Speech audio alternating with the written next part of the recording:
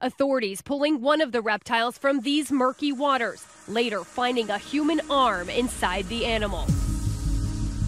An alligator wrestler, something a lot of people are paying to see. Things didn't go exactly according to plan. But immediately, the crowd knows something is wrong. The fear she may have been killed by a 12-foot gator.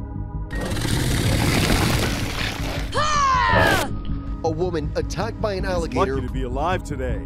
She beat off an attack by an alligator. He was hoping to send a dispatch from the belly of the beast. And thankfully, I can tell you now he's in a stable condition. Woman in Florida who was attacked by an alligator, now hospitalized with serious injuries. He's expected to make a full recovery and be released later this week from hospital.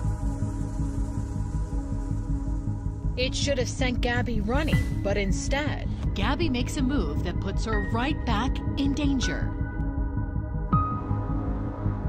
But I'm still here, and I'm alive. I won't give this up. For now, I just need to do this. All right, here goes.